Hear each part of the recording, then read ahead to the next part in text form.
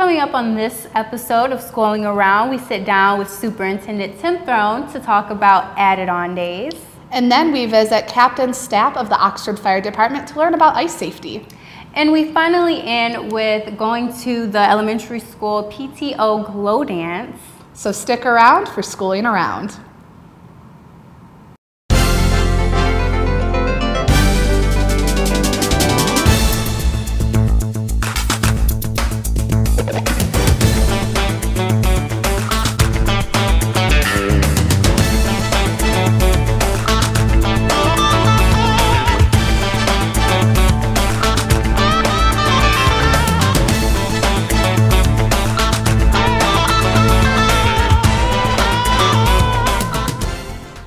Hello everyone, I'm Alexis Ware. And I'm Danielle Smith, and it has certainly been a minute since we've been here. It has, with all of the back-to-back snow days. I know the students aren't worrying about it at all. Right, and we are here for the first time recording in our new studio. OCTV went ahead and moved this past week. We still have a little fine tweaking to do, but we're all very excited to be here. Yep, so we are now located at Seymour Lake, right in the front next to, it's the community center. The Parks and Recreation offices as well. Yes, so a lot of fun things in store, especially when the weather gets a little bit warmer. Going into the rundown for this episode, we're going to jump right into the interview with Superintendent Tim Throne about upcoming events as far as ACT testing, SAT testing, as well as added-on days on the end of the school year. Take a look.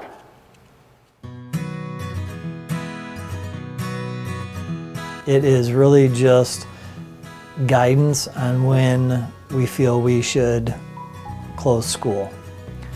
There can be numerous incidences that can cause us to call school off. Obviously, weather being one of them. So it could be snow, could be ice, could be rain, could be we don't have power in a building, we don't have water, we don't have heat, numerous conditions. So there's not really a policy. When we go to call school off, let's just talk about weather to begin with. Obviously, the biggest thing is just safety of our students.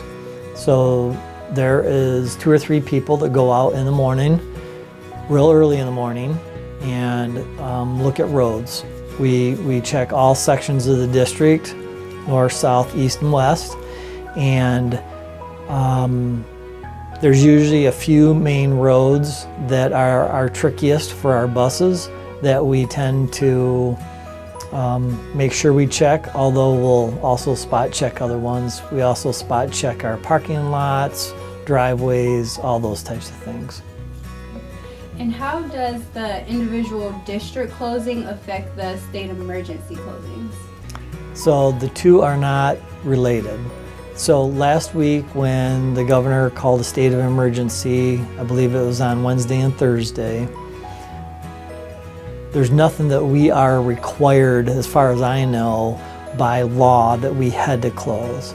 Obviously, with the wind chills where they were at, we ended up closing school. But the actual state of emergency does not require us to call school off.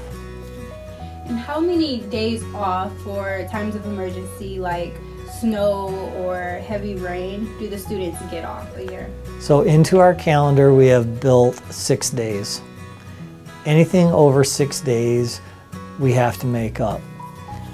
There's currently both a day requirement and an hour requirement that our students have to attend school. So both number of days and number of hours.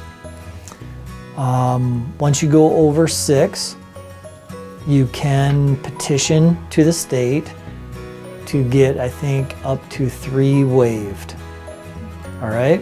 So currently right now, Oxford has missed 7 days of school. So we will be petitioning the state to get back some days. If we only close school 2 or less days for the remainder of the year, we're good to go. We'll submit our waiver. I think there's a good chance we'll get the waiver. And so we don't need to do anything. Let's say that we end up calling school 3 more days this year. At that point, we're at 10 days. We only can get up to 9 waived, so 6 built in, 3 waived, total of 9. That additional day we would have to make up, both in minutes and actual day. So you used to be able to maybe say we'll add so many minutes to the end of a school day and you can make up that time. Well, you can for the hours portion, but you also have to make up the actual day portion, so we would have to find another day. What's a little bit unique this year is that we have a ton of massive upgrades to our facilities this summer. So we are already have scheduled days where literally it's the last day for students, last day for teachers. We have a couple of professional development days, and then we have contractors already scheduled to come in and do demo work. We have to maximize the amount of time this summer, the summer of 2019 here, between the last day of school and the first day in the fall, because we're adding air conditioning and we're doing just a lot of facility upgrades, right? So I say all that to say we don't really want to mess with changing the already scheduled last day of school if we can help it. Now, touching on that demo work again, are all schools in district getting some extra things added on this summer, or just a few of them? Pretty much every building will be touched except the middle school. So a lot of our summer programming that we traditionally have, like at the high school or at OES or OELC, our plans are right now to move that programming over to the middle school. Now, besides the renovations to the buildings, what else is to come for the rest of the school year, and even in the summer?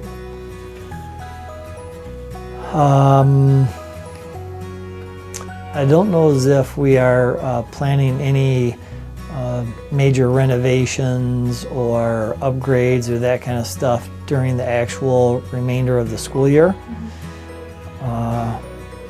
Yeah, I think pretty much all those are planned once school gets out. Any new changes in the curriculum for any of the schools? We have a lot of updates to our curriculum that are coming through the process. It has not been presented to the board yet, but I think you can verify with Mr. Weaver maybe the exact grades and content areas that will be updated by the end of the year. And a big talking point every single year at the end is ACT and SAT. ACT and SAT testing. Can you touch on that a little bit? Yeah, so right when we get back from spring break, we have all of our mandated state testing. So M-STEP in the lower grades, PSAT, and I think it's 8th, 9th, and 10th grade, and then SAT in 11th grade. Hugely important for our students to do well. Not only is it a reflection upon their building, upon the district, it's a big reflection upon themselves, right? And so whether we like it or not, the better that SAT score, the more money that student has, an opportunity for scholarships and grants, and the better universities and colleges that they can be accepted in. So while testing isn't everything, it is still a major component of how well we do. And is OHS doing anything that you know of in prep of the ACT and mixing these up? That's the okay. ACT and SAT testing. Is the high school doing anything special? That'd be a great question for Mr. Wolf. I'm sure that most of our schools always plan something in preparation for the required state test. There's special days, you know, some days only juniors show up and that kind of stuff. I think our food service department and Mrs. Bissett, I think sometimes they do something special with like breakfast or that kind of thing. But yeah, you probably should check with them just to verify. I think that does it. Unless it's anything else that you want to touch on. I think I would just remind people we don't take closing school lightly. Myself and everybody else here at our central offices, we do work on snow days, and so I always get asked that question. Oh, how do you like being able to give yourself a day off? Well, it doesn't quite work that way. We all work here. Our days start out early, and I get phone calls and emails from parents whether we close school off or we don't close school off.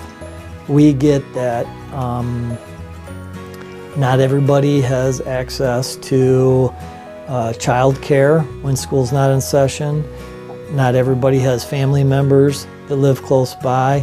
And so is it a hardship when we close school for some families? It is. At the same time, we also don't want to be putting our students in a position where it's not safe to attend school, whether it's wind chills or icy roads or whatever the case may be. And so I guess I want people to know we don't take it lightly. We make the best decision with the best data that we have at the time, and that's how we do it. It's interesting to get the administrative aspect of how they determine whether to close school or not. And even more interesting, Superintendent Tim Throne did say that, because we've had a lot of snow days, back to back. It, like you said, seems like the students have been out more this month than they have been in school. Or even the whole year for that matter. Exactly, since 2019 even started. So because of that, everyone knows across the board, not just in Oxford, but every school has a certain amount of, I guess you would call them absent days or snow days that they're allowed to have. After they exceed that limit, then you do have to start to tack on extra days and hours, as Superintendent Tim Throne said. It's not just the days onto the end of the school year, so you won't get out, what is it, June? Mid-June, typically. So because of that, because of the state-issued emergency closings, they can submit certain forms and requests to the state to try to get some of them taken off so that they don't have to add to the end of the school year. Now, is this only because the governor issued a statewide emergency, or is that something each district can do regardless? So from what I gathered from the interview was that it's something that the district can do regardless. It doesn't mean because they submit it that it's going to get approved. So it's always that possibility that there is still going to be days added. However, because it was state issued, in the interview you did hear Tim Throne say that it's likely that state most likely will decide to go ahead and leave the end of the school year where it is.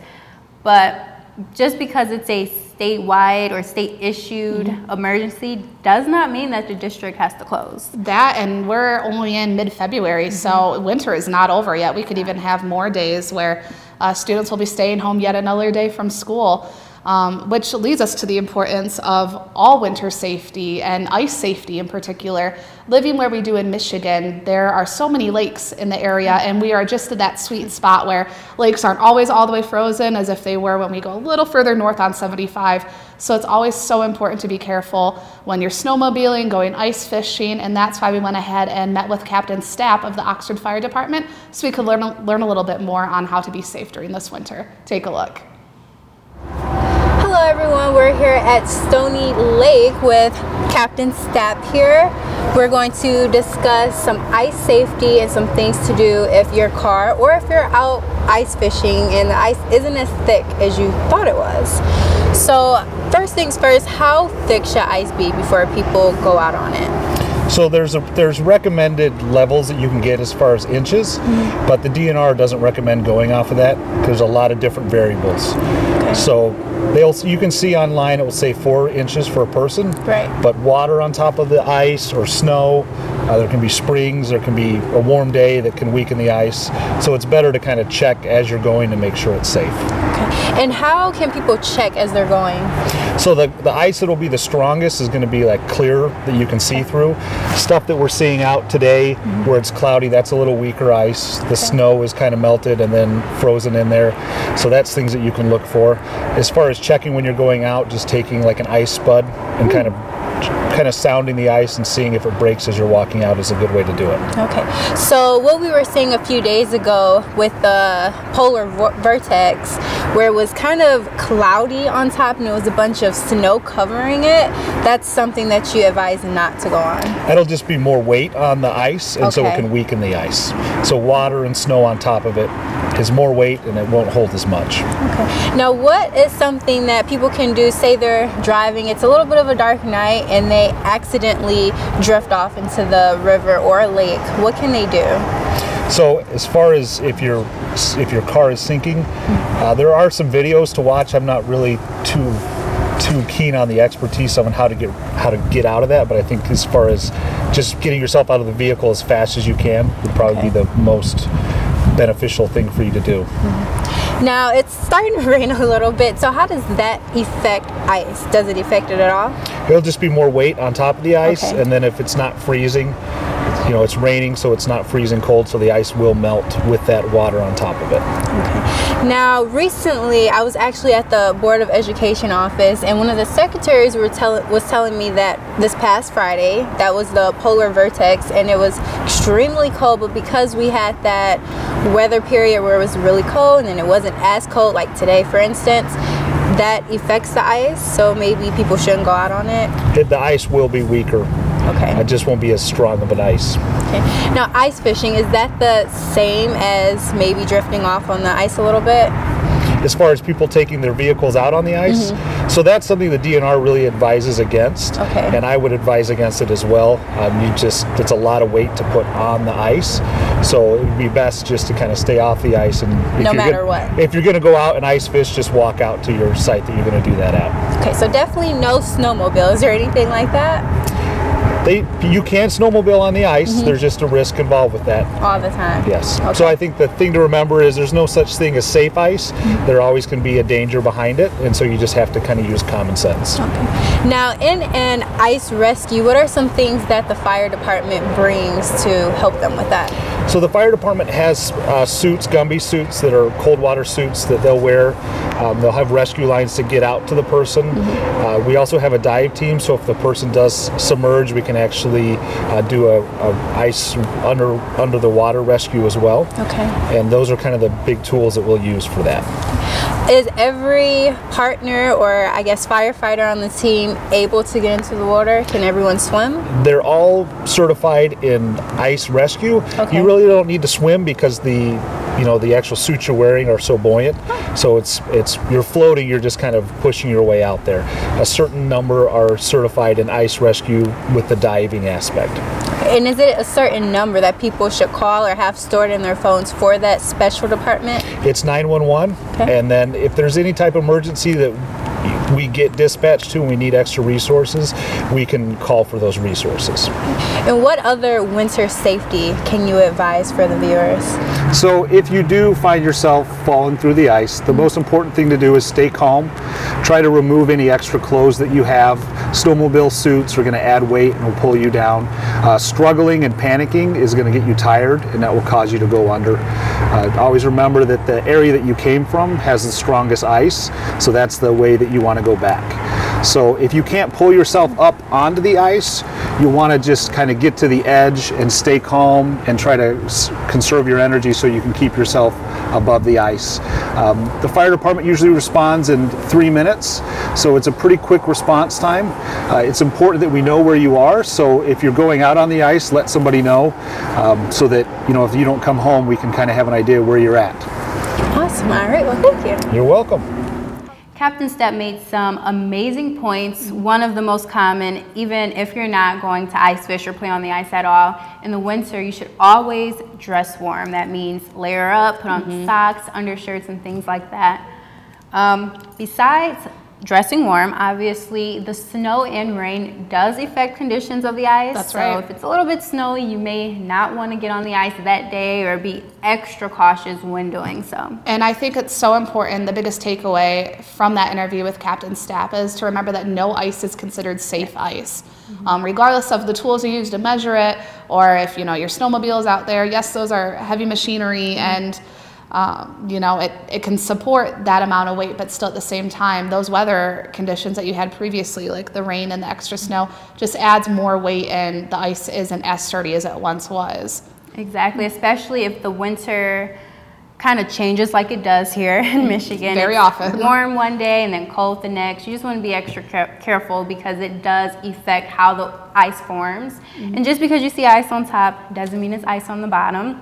Going back to the response time, Captain Stepp did say that usually the most or the safest place to kind of escape the ice or escape danger, say your snowmobile or whatever it is, did go through, always go back to the same spot that you originally went on the ice on. Right, it'll be the sturdiest ice. Exactly. And the response time, I was floored to find out that it's only about 3 minutes for Oxford. So very quick. So, and he really emphasized staying calm, going back to that more sturdy ice, and having someone there to call 911, or making sure someone knows exactly where you are. So before you go out and ice skate, play hockey, snowmobile, what have you, make sure you tell someone where you're going. Exactly. Just don't go alone.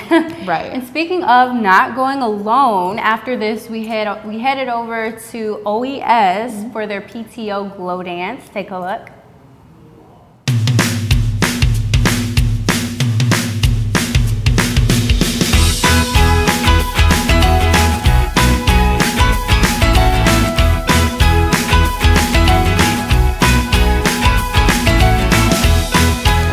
I'm really excited to dance. I love dancing too. Yeah, I'm very excited because it's all glowing. And yes, I love glowing, so I love being weird. And I also love having stickers on my face, so I put a sticker on my face. Same. I'm gonna play games with my family. Who are you with? My mom, my brother, and Andrew. And my brother's really nice and sweet. Yeah. Run around. Yeah. Dance. Probably just dance. Run around and dance. I want to dance.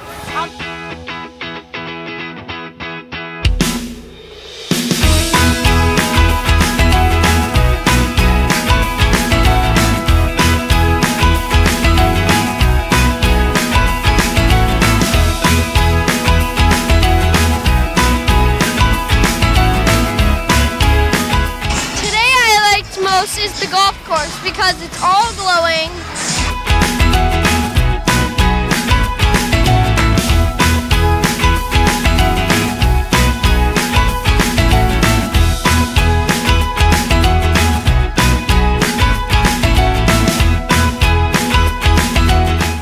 Having fun. Yeah, we're having a good time. We're enjoying the glow party. What have we been doing? We have been playing with my ball.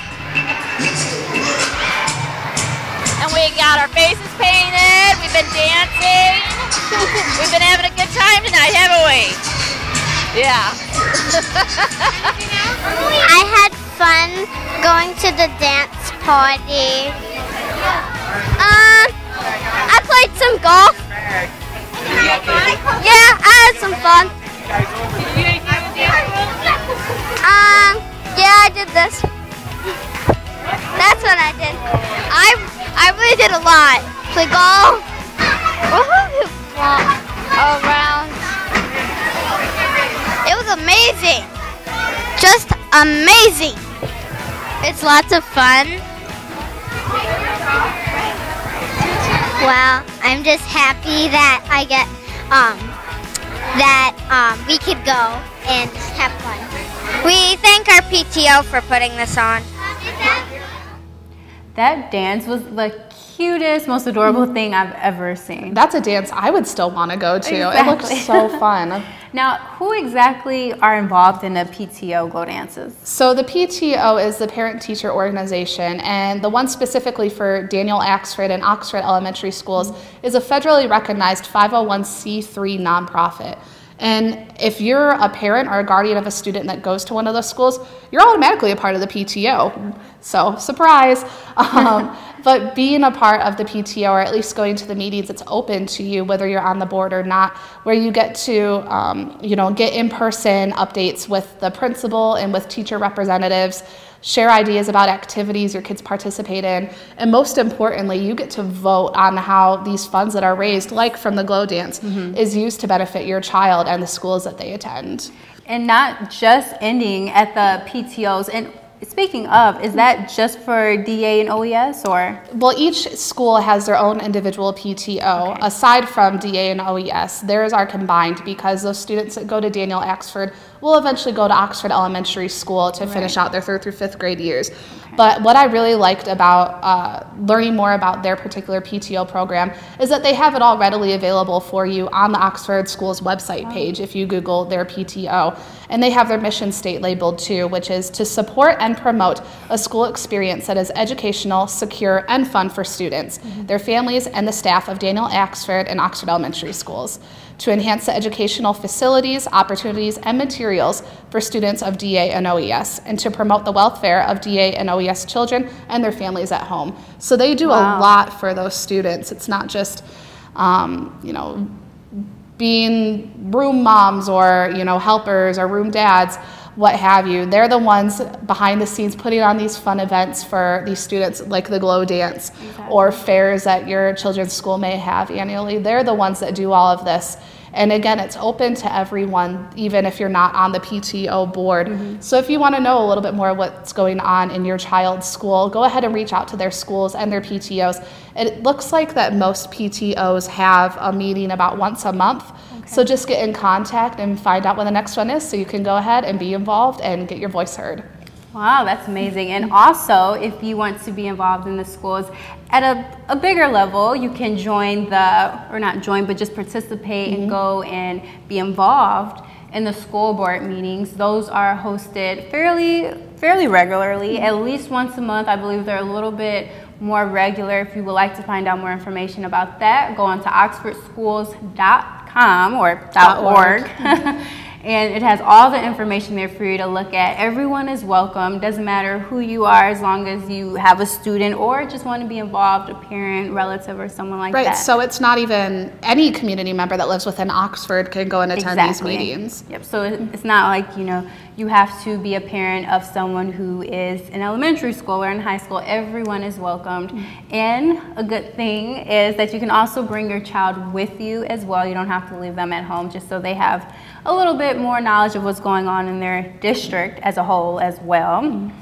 And you know what, that about wraps up this episode of Schooling Around. Stay tuned for more information and just a lot of fun energy in our next episodes. Until next time, I'm Alexis Ware. And I'm Danielle Smith. We'll see you next time.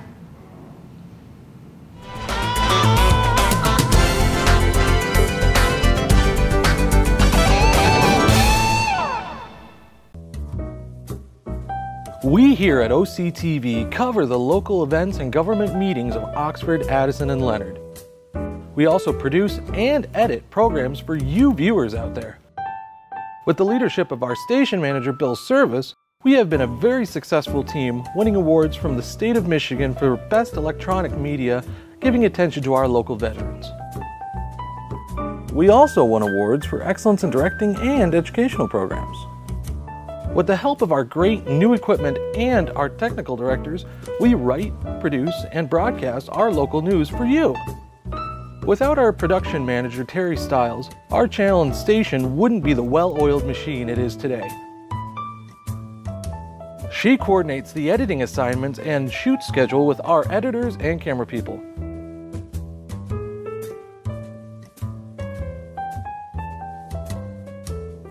OCTV and its communities make a great team.